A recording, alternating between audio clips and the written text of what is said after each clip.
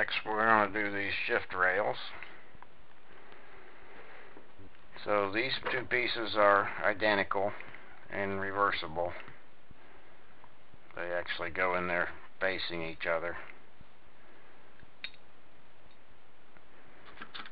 These two shafts are not identical. See, one has evenly spaced grooves and one has two grooves closer together.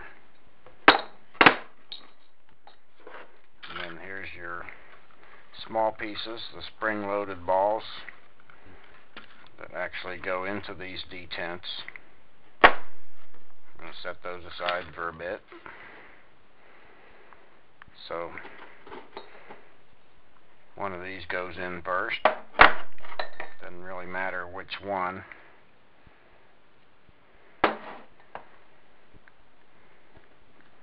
And then we want to take the pin with the evenly spaced grooves, and those are going in the front of the case. The roll pin is already in the part right here. I left it in there on disassembly. It was driven out this direction. So the grooves go on the side where the holes are, because that's where your detents go. And I'm going to put some oil on some stuff here so it goes in, so it's got some oil in there.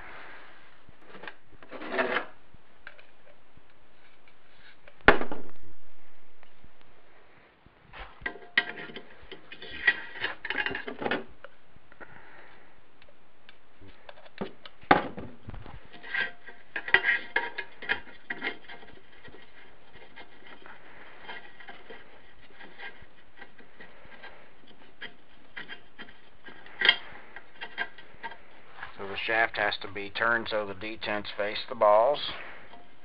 And then we're going to drive that pin back in.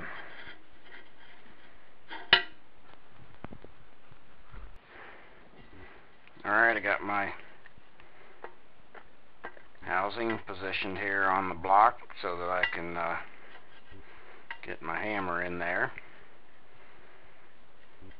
I got the pin in there with the detents towards the holes and the shift fork down. I'm going to rotate this so because I need to drive the pin down. I'm going to eyeball the hole vertical, and I'm eyeballing the pin vertical. And we're going to move this over to where we think it's going to go in the hole. There is a decent chamfer there.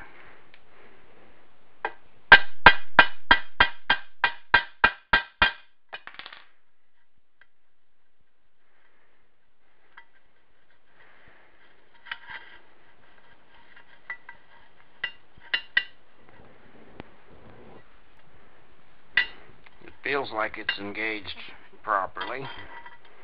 I'm going to take a pin punch and put through here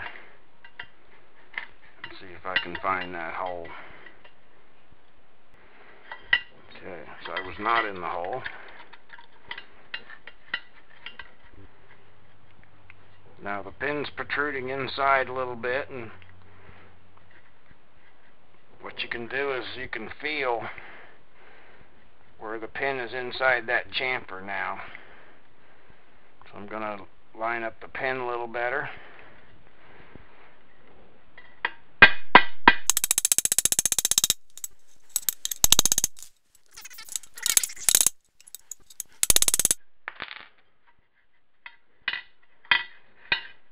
Okay.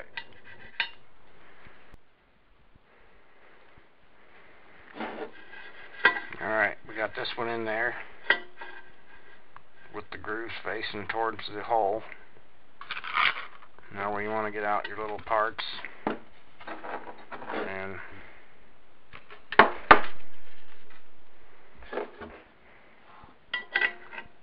the thing I do to get these balls in there is just take the shaft, put the one in there, and you can just drop your ball in there and it'll find the hole pretty easily. Okay. So here, if you put this piece in first, you won't get the spring around it. But if you put the spring in first, you'll be able to put this in the middle of the spring.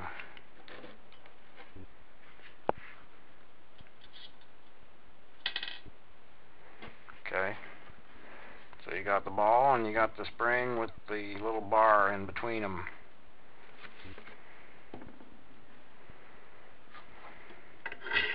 Now the other ball is going to sit on top of that spring. We're going to put a little bit of oil on this first, so it's in there.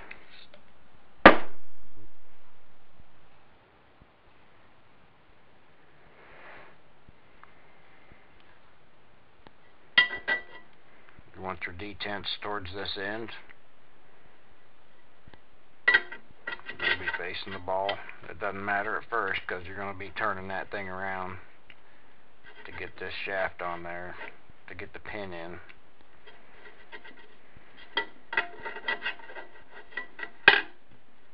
Okay, now we got to get the ball and the spring in there.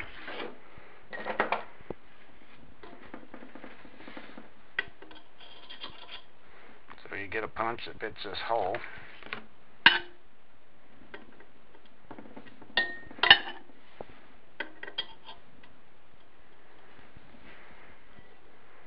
You get the ball on top of the spring, and you push the ball down in there. Now you got to have this other one in the detent to give you enough room to let that go down in there.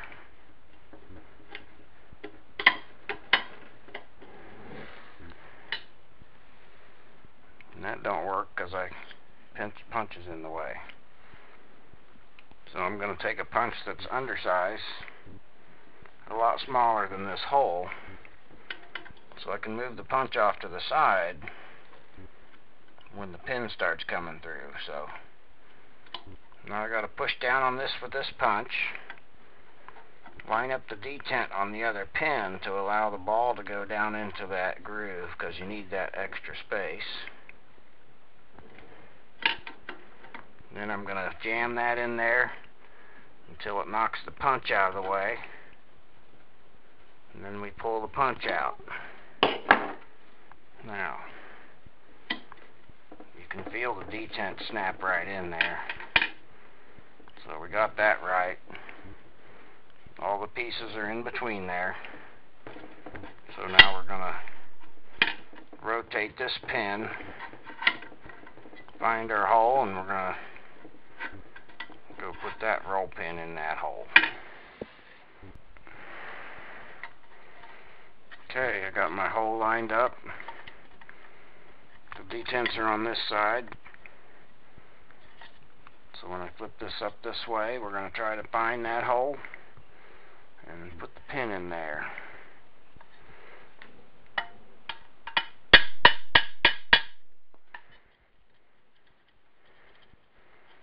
Found that one a lot easier there.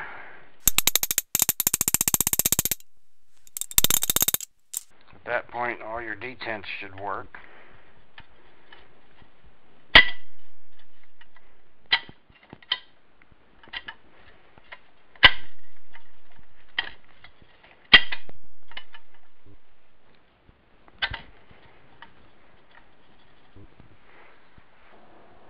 Alright, we're going to put the transmission together here.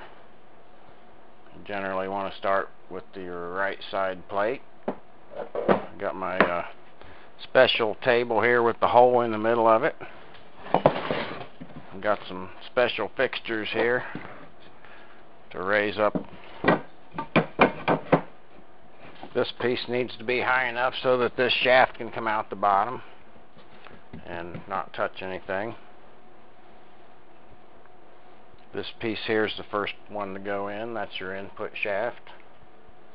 I'm going to put a little dab of oil in here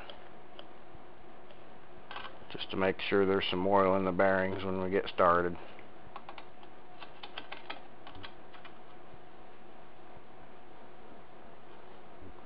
This one's packed with grease, so I'm not going to mess with that one.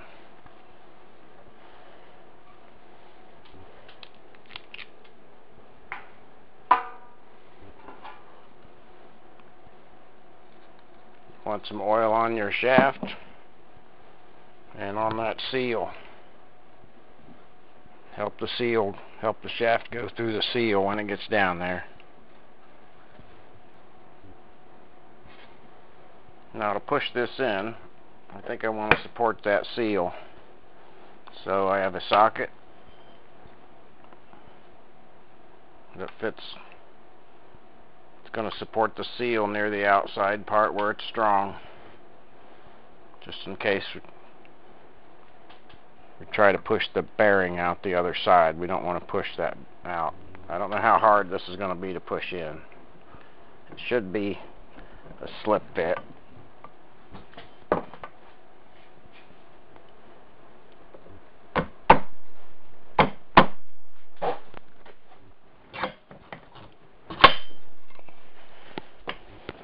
There we go. That's pretty nice, actually. It's a pretty snug fit because you want your inner race to turn with the shaft.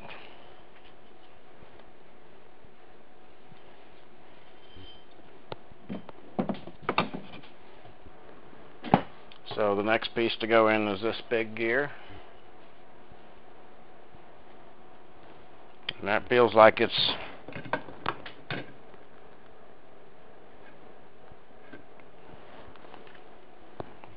should slip in there similarly. So a few drops of oil on the bearing, just for good measure.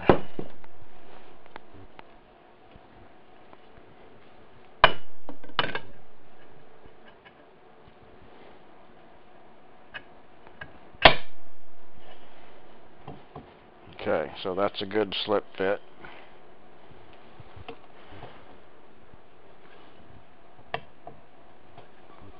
Okay, we're going to put a little oil on here, so that's where your bushing rides. I'm going to put some oil on the axle.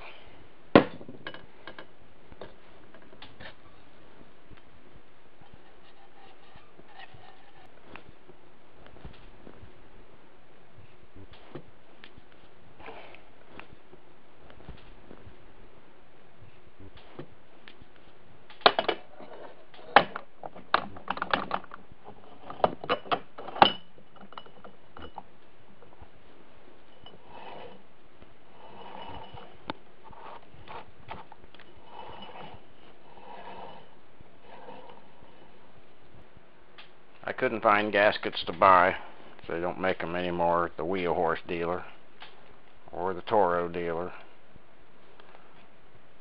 So I made some. This is gasket material from Auto Works. If you're going to use gasket sealer, this would be the time to put it on. Now I'm only going to use a few drops of gasket sealer to help hold the gasket in place, so it stays in place when I'm messing with it, basically.